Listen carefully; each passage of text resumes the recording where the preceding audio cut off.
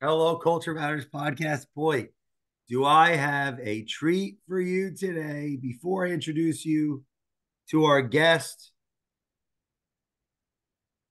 here is a quote. Don't underestimate the power of vision and direction. Hmm. These are irresistible forces, able to transform what might appear to be unconquerable obstacles into traversable pathways and expanding opportunities. Strengthen the individual. Start with yourself. Take care with yourself. Define who you are. Refine your personality. Hmm. Choose your destination and articulate your being. As the great 19th century German philosopher Friedrich Nietzsche so brilliantly noted, he whose life has a why can bear almost anyhow. Oh, JBP. Our guest today makes this quote pale in comparison. that's a heavy quote. I don't know if I'm pailing anything, but anyway, great. Our guest today has been a staple on the show for years at this point. If you Years, listen baby. to the show, you know who they are. If you don't know who they are, get the hell out of here. I'm just kidding. Come back. Give us a chance. They've been motivating, inspiring, Mhm. the master of ceremonies, Collaborating. podcast host, collaborating, coaching, mentoring countless people that are open enough to listen. And I'm glad to have John Duffin back for the 13th round of this boxing match. Wow. Thank you for coming back. Doran, I'm thrilled to be back. Like I said, for the lucky 13, man. It's a privilege, and you always make it fun. And so I'm just glad to be here, man. Thrilled. Don't underestimate the power of vision and direction. Mhm. What do you think? Well, what resonates that at least today, this conversation, what's resonating with me about that quote is the fact that coaches need to be coached. It's people feel as if that it's a sign of weakness, Hmm. including me at times, to accept direction and accept vision. And it's funny because very often I have seen it in myself as a sign of weakness. And lately, recently, I'm realizing how generous it is when people like offer it, just even offer that sort of tweak or direction. And that's where I go back to the statement, which is coaches need coaches too, that I really believe in my heart that sometimes you got so much stuff going on in front of you that it's very difficult to see the other side of the road. And so when someone is offering direction, vision, or when you have a great day of clarity, it's really important to realize where you are. That's what it's meaning to me today. Take care of yourself. Mm-hmm. Mm-hmm. Easy to not. As I've learned, it's easy to not. A lot of circumstantial stuff can throw itself at you. And I'm just speaking for me. And you know what I mean? And it's like a lot of circumstantial stuff can come running, and then direction vision uh is like whatever. I just have to stay afloat. And it's a difficult way to navigate. So I always respect and appreciate when someone's offering direction and vision. Don't have to choose it at that immediate moment, but most often it helps. You Hmm. know, it helps me make a clearer decision when others get to see things, because ultimately I'll see it. But if you could see it sooner, why not? You know, It hurts. it can. It can. And that's the fun, not the fun. It's an odd choice of words. Uh, I wouldn't necessarily call it fun, but the odd realization of how like your mindset can shift away from the vision, the direction, and how it can snap back in under certain circumstances, talking to certain people. Look, literally being with you today, this sounds like such a suck up thing to say, but I'll risk it, which is just being with you today. That it's a reminder, like those senses of clarity, right? That it helps. I've become a bigger and bigger and bigger advocate now for collaboration. Any and every chance that you get uh, to incorporate teamwork, help, take it, take it. And I really believe it helps with the vision part. What's the opposite of collaboration? Oh, going it alone, isolation. Isolation, going right. And it just literally isolation, going it alone. You don't understand. You don't see it. You don't get it. I'm the only one. Those sorts of things. It's a tremendous, and I'm using that word very sarcastically. It's a tremendous ego jolt when you are now saying they don't get it. They're a problem. You don't understand. I'm the only one that's going through this. And so that is the tough position to really be in when you really are alone and you're waving off collaborators, for whatever reason. What relationship does shame have? Wait a minute, ask me that again. That's to make sure I got it.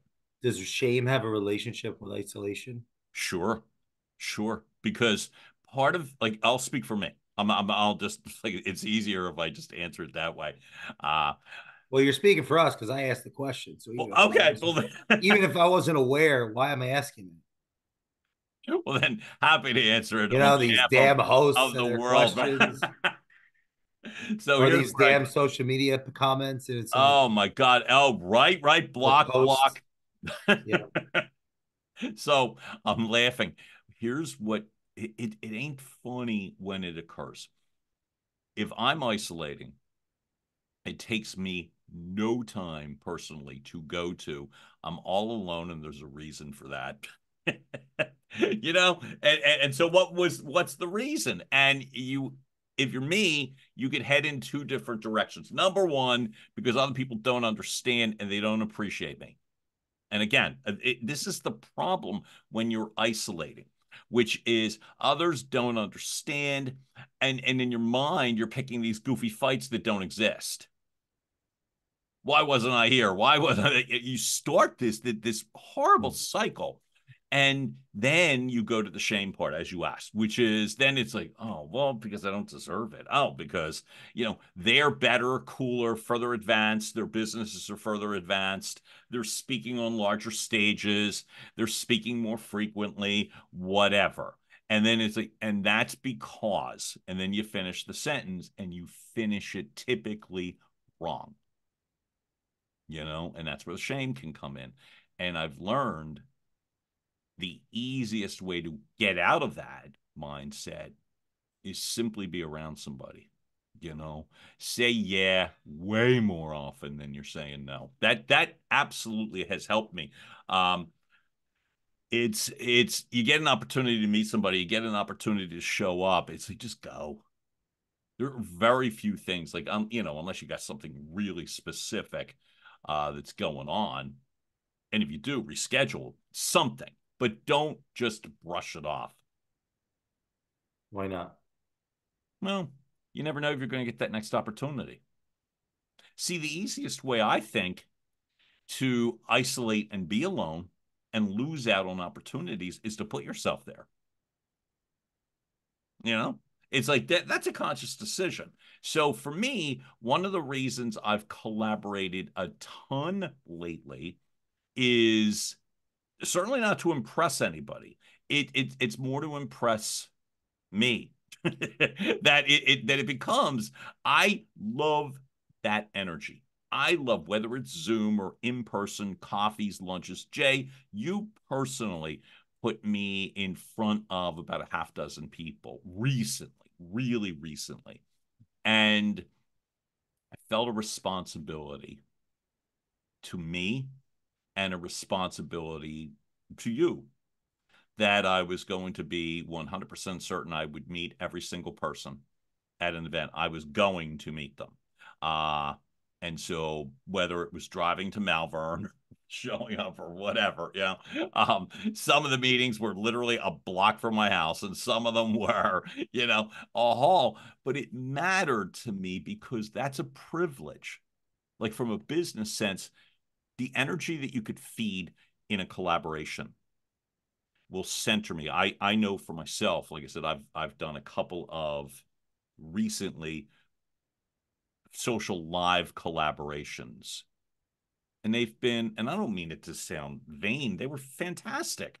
And they're fantastic because the vision, the direction, the stuff that you talk about in the quote becomes so much clearer to me. That it's like people, unless the collaborator is a distraction, and you know if they are, unless it's that, you don't have to just sit and take that. Hmm. But so often, God, the weirdest quote, and it'll sound it's God love her, my Aunt Diane, my dad's sister. So I Wow. just remember when I was being real picky around a food buffet when I was a kid, and just look at me, you'd see that I certainly resolved that problem. Huh. But what I would say is, I remember she saying, just try everything. She goes, what you're going to realize, you're going to like most of it. And she was right about the food part. And in my mind, that's the collaboration part. You want your vision to get sharper, clearer. You want that sense of direction to feel more true and right, whether you're a coach, whether you're a business leader. Bring somebody just to help you tweak it. You know, like it's they can help. They can help. And if it's just even the sense of confirming what you know, that helps too. Do you see it that way? And Were you that's not it. scared? Were you scared? Sure. I always am. It's the craziest thing. As much as I enjoy meeting new entrepreneurs, successful business leaders, first time collaboration with somebody, like people that I admire when I'm in front of them, I often will go to in my mind, the 30 minutes before. I shouldn't be here. They're more elevated than me. This is, Really? I still go through that. I get out of it, but it doesn't mean it doesn't creep in for a minute or How do you two. get out? Yeah. So it's actually a technique that I use in terms of coaching, and I use it myself, and it takes all of about 16 seconds, which is I incorporate a breathing technique, and I mean it. It's a 16-second breathing technique, Navy SEALs breathing technique. And then I've worked with a psychologist, and I've taken his findings, Joseph Dowling, from the University of Pennsylvania and Rutgers University. And I've taken his findings and I do the Navy SEALs breathing technique, 16 seconds, and I incorporate it with what was taught to me to be a body of evidence hack. And that hack is, you've met somebody cool in your life, you've done something cool in your life. You don't have to worry, is it a good enough situation? It just has to matter to you, right? And the Wow. extreme example I use is, I remember about to cross the finish line of running a marathon in Berlin, Germany. And that was less than 10 years ago. And so it was like, okay, never would have thought at my age, at my fitness level, at my, whatever, that I would be crossing a finish line, completing a marathon in another country. But I did. And so that's an extreme example. And I coach people all the time to say, well, this is not a competition thing. And trust me, if you actually saw me do it, you'd be really unimpressed. But I They just, call that running? yeah, no, they don't even call it walking. Floundering would have been a better choice of words, but whatever. All I'm saying is, you don't worry. I had to do it. Oh, you had to. I got so many, and this is again in another country. I don't want to use the word foreign country. That just sounds so vain. But in another country, right? That literally all the pats on the head and good for yous and all that stuff. That just tells you. That just tells you. But I really think they were just happy to get the road back. that they could literally open the road to drivers again. But what I really believe is in your mind, you've done something cool. You've done something cool. It doesn't have to be a competition thing. It just has to matter to you. And it centers me. So I think about that. I remember the feeling of crossing the finish line. I remember getting all weird and teary and all that stuff. And I remember that. And so I think about it. And then all of a sudden, it's like, okay, I deserve a seat at the table at the very least. Um, and folks, if you want to get more linear and it's business, think about something cool that you've done in business, a meeting that you felt great about, a client that you secured that you were like, I never thought I was going to get them. Just that. Because if you've done it once, you could do it more than once. And chances are you've done it once. So it's just that sense of that hack. Breathe a little bit with intentionality. And the intentionality is think about something that you've done that you felt impressed by. And don't worry if other people were impressed by it. You know, don't worry if somebody says, do they call that running? Um, Oh, I'm just screwed right. now. And then when you do, you can then have a conversation. And the last hack with that is you come from a place of curiosity. You're not trying to impress anybody in these meetings. You're just not. And when you do, people feel that and smell that. So if you're coming in to a new conversation from a place of curiosity, people tend to respond. If I'm coming into a meeting needing to strong arm the conversation and let you know what an incredible human being I am, or I need to impress you, you won't. You won't. You come in from a place of curiosity and then you leave the meeting and it feels great. And that's what I would suggest, those big three, you know. How do you stay motivated? Here's what I know. And I know I don't know a lot, but here's what I know. How do I do it? I have to sometimes propel myself into a situation. And once I'm in the situation, it typically always works. And that's the thing I know. When I'm in it, Hmm. it's going to work. May not work in the sense that I got to close this deal and I've got to find you and I got to move you to this income. It's not that. It's, you're in the right place. You got worth. And that sense of satisfaction, I'll use the table without mentioning any names, right? They're great people, and I have no aversion to that, but I'll mention that table, right? So I was one of 11 people at that table. I have met nine of the, well, no, I'm one of them, sorry. I've met eight of the 11 people. My math's typically better than that. I met eight of the 11 people that were seated, and I've met plenty of me. So I feel good about that meeting. Too good. But what I would say is, It's deep. of, That's deep.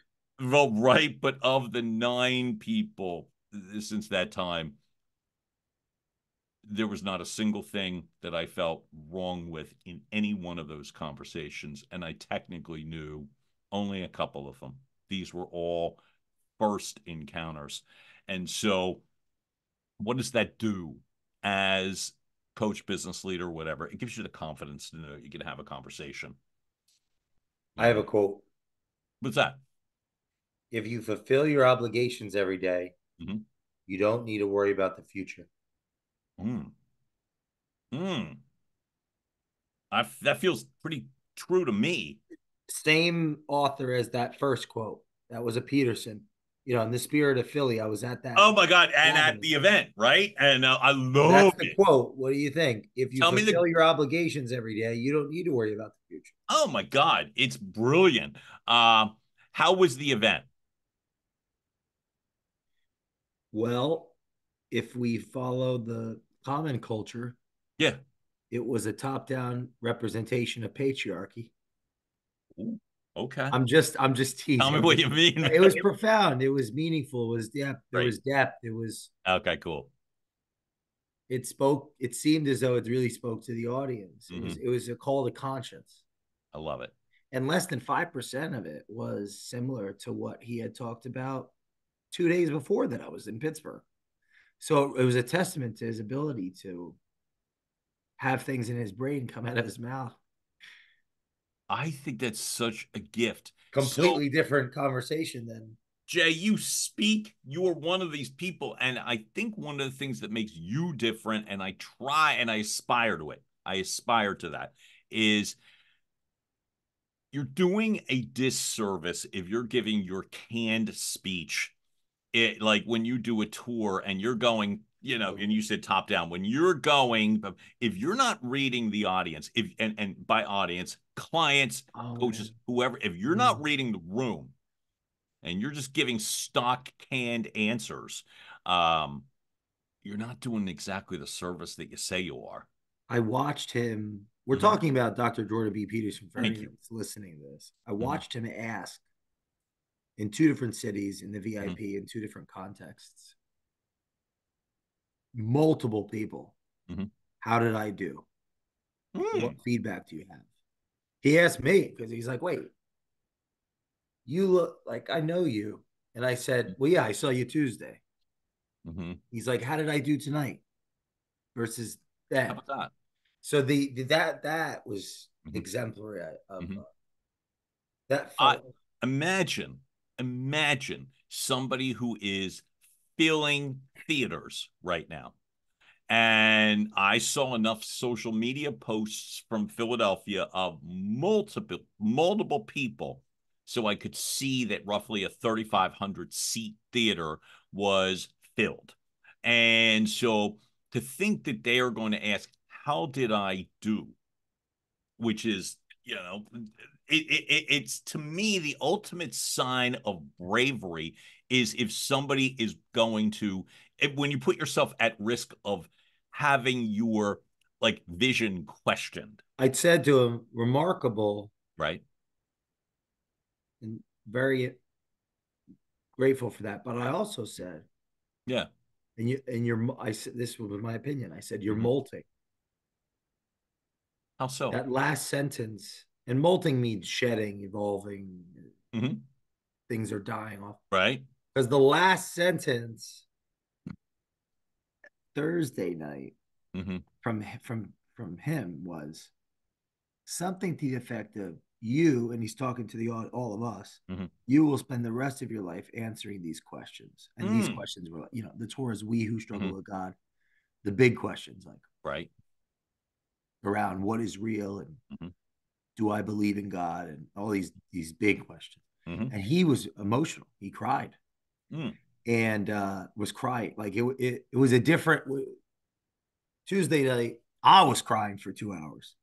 Thursday night, he's crying at the He's end. right. Yeah, he takes a turn. And Okay. so it was for me, my interpretation of both Yeah. event nights. Thursday night was Mm-hmm. headier. Mm-hmm. It was like I said, completely different experience, different Mm-hmm. stories, different navigation to get to an outcome.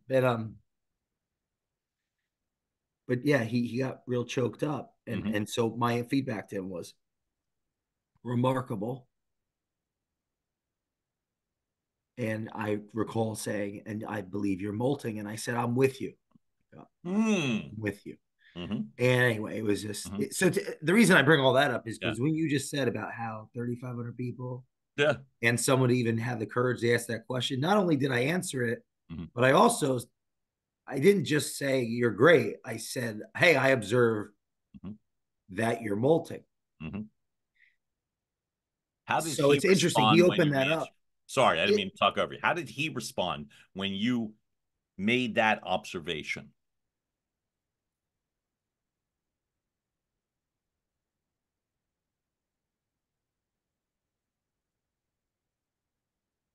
he listened. That's all you can ask.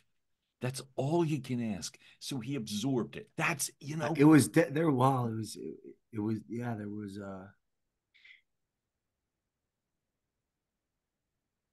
he was listening. He was thinking. so I'm in my mind, I would be He really didn't say, "Get the fuck out of this right VIP." or Yeah. some cheerleadery. Thanks, man. That's awesome. Or No, no, I no, mean, no. It was just listening. It just was very processed it. it was interesting. So the Yeah, mark to me of a great business leader it is was that. interesting. So you talk about vision. Would you be kind enough? Do you still have the original quote? Oh, I sure do. Would you reread it for me one more time? The first one. Don't underestimate the power of vision and direction. Mm. These are irresistible forces, able to transform what might appear to be unconquerable obstacles into traversable pathways and expanding opportunities. Strengthen the individual. Start with yourself. Mm. Take care of yourself. Define who you are. Refine your personality. Choose your destiny and articulate your being. As the great 19th century philosopher, German philosopher, Mm. Friedrich Nietzsche so brilliantly noted, he whose life has a why can bear almost anyhow. Mm. I thank you, first off, for repeating it. Secondly, it's so you're standing in front of a thought leader, a renowned 2024 thought leader you know what I mean, that's filling theaters, and he asks you, how did I do? And the beginning of that quote, don't underestimate the power of vision and direction, start with yourself. So I believe the mark of a great leader is somebody who is able to absorb, is able to pivot, is able to, give me your word. I'm so sorry. I don't know it. You taught me. Say the word for me. Oh, the molt. Shout Spell out it to for me. Jimmy DeLay for telling me about molting. MOLT? Molting. Yeah, Molting. Right. molting. So imagine that you would, as the thought leader, from the person that not only paid to see you once, they paid at least twice because you're now looking familiar to the dude. And it's like, and he's asking, did you make that feedback? And he doesn't call security, brush you off, tell you, no. See, what I was doing was, but how many leaders have you heard in your lifetime, folks, that dismiss that sort of thing? Oh no, see, what I intended was, and go into that defense Yeah, mode. the definition: shed old feathers, hair, skin, or an old shell to make way for a new growth. Mm-hmm. The snake molts its skin. Mm-hmm. Thank you. So to me, that's the mark of what I'm trying, like with the collaborate. Why that stuff has mattered to me is that, and by the way, when you're not on your AS of A games or AS of A days, right? That's hard to see that. And sometimes the best part of a collaborative conversation, like a podcast that we're having or meeting people or whatever, to me, is that sense of just someone helping you see something. I'm molting I hope so. I because hope so. I have, through his work and others and those that have influenced him, he's Right. been a great influence to the show, Mm-hmm. to my life, to our Yeah. company's Mm-hmm. methodologies and so on. It's as if through the activity of acting out his and others' lessons, Mm-hmm. I interacted with a hero beyond the phenomenon Mm-hmm. of Mm-hmm. just plain adoration. Mm-hmm. And because when we're a fan of something or someone, it's as if our psyche takes shape of it or the thing, and we lose ourselves essentially in the crowd. Swifty. You're a Swifty. There you go, Taylor. Right. Right. No, so you understand what I'm saying, right? Like I absolutely there's do. if 10 people are in the class and they've yet to take the test Mm-hmm. or live it outside of the classroom, Right. there's an adoration for the broker, which is Mm-hmm. the broker of knowledge, the professor in this case. Mm-hmm. They've yet to become a person. They've yet to become a post grad. Yeah. They're still a student of the anyway. So it was, had I not molted, maybe I wouldn't have said the truth. Exactly. Maybe I would have just said some of it, like Mm-hmm. remarkable. You're amazing. Remarkable. Just incredible. And I said, Game changer. you're molting based on the last sentence, Right. and I'm with you. Yeah. Yeah. Jay, I would That's how say I felt. say to anyone, folks, I say it to anyone, you really want to make yourself a present tense success story, a present tense value. It ain't it requires a little bit of bravery. It requires some risk. But when anybody does, it's the most refreshing thing I can hear. And they're the people I lean towards. And I'm reminded in terms of the vision, the way that I coach. I never want to be, I've said it out loud, I never ever want to be a leader that's telling a bunch of old war stories. Never. And it's not just the technology being right with, it's the emotional part of it too. And the easiest way to stay current and relevant is allowing yourself to, I still can't remember the word. More, more Molt. No, molt. Yeah, molt, molt. molt. I keep wanting Molt. to say Yeah. mulch. Um, Shout out to Jimmy DeLay, who's been on the Coach Matters podcast. Anyone I'm that's now listened, a massive he fan of he him. was a student of the 30 Days of Thought, and he said, Right. "Jay, I'm molting," and I was Yeah. like, "What the heck is that word?" Never I'm heard all that. in now with the molting part. But right, it's that's how you demonstrate. And it's like, so I now have a stronger degree of respect for Jordan simply in the sense that he absorbed the information. That's all somebody needs to do. And when you are a business leader, it's somebody makes a suggestion. It doesn't mean you have to go do it. It just means listen. Thought leaders can listen. Business leaders should listen. Yeah, I don't want it to come. None of this has to do with whether my observation is accurate or not. No, no, you're just at least taking in information. This person did they at least that was my interpretation. Right. They were present. Mm-hmm. Well, first of all, they asked me what I thought. Yeah. Oh, beautiful. I didn't come in. You know, Mm-hmm. I've seen Jordan speak 3 times now. I've met him Right. 3 times, and ideally, when this by the time this comes out, it'll be 5 or 6 times. I'm Right. going to 2 more of these things, Nice. at least to my knowledge. They asked me a question. This person of leader is this in a position of authority, Mm-hmm. Mm-hmm. right? Because they dictate who gets to be there, who doesn't. Well, Influence. mm-hmm. We're all being influenced by them, Sure. and power Mm-hmm. because of the value that they've given. They asked me Mm-hmm. what How I do they do thought. it? I shared what I thought. Mm-hmm. Beyond proclaiming or reaffirming ideology, right? Right. My perception. Mm-hmm. I tried to say is what I could in the short period of time. I mean, they wanted to know, and then the whole thing there is like, hey, don't spend a lot of time talking to Jordan because they say that before.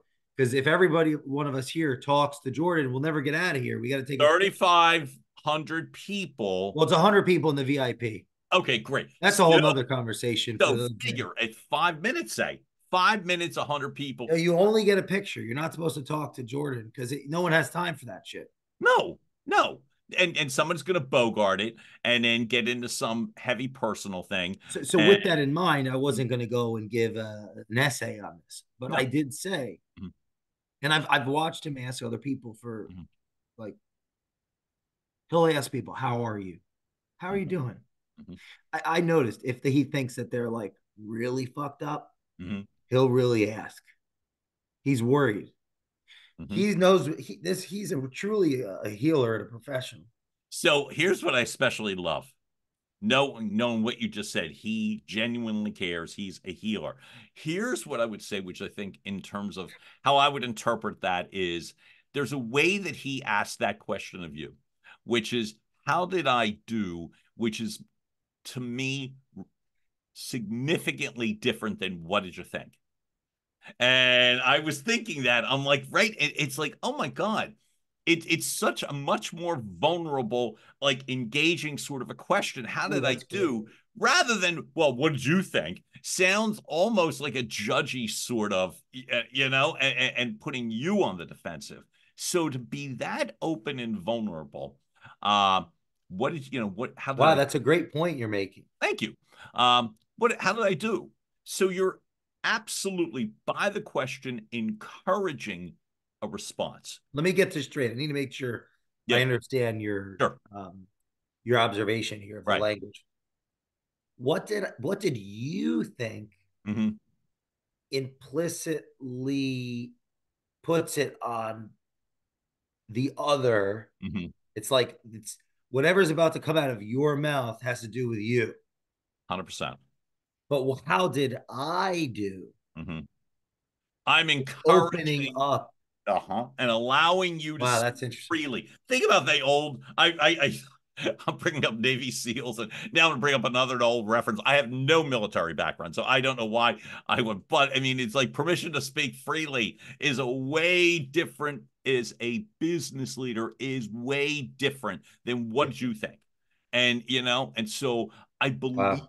as real leaders you can do that.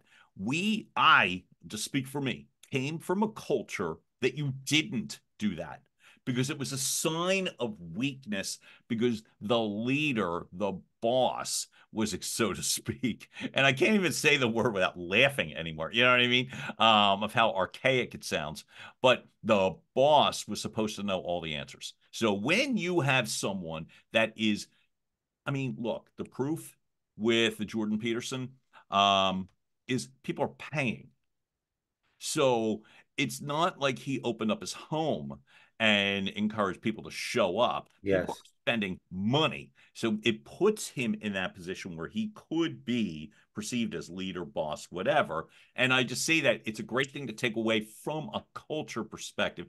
Don't make it weaker. Don't mean you don't have to take the suggestion, but just listen for God's sake, and you might learn something, which would in turn make you even stronger. And that's what I'm learning for myself. You know, is I get to learn more. And when I get to learn more, I'm more current, present, and I can help more people. I'm excited. I'm glad we ended up on this. I Me don't know too. how we did. Mhm. I love it. It was it was interesting. Yeah. And see, this is where it's like the mark of you ask great questions and you seek information. And I just repeat the mark of a strong leader, coach, uh, is someone who encourages other people to contribute. And as I said, it doesn't mean you have to do what they say. It simply means why wouldn't you want all the information? Why wouldn't you want it? You know what I mean?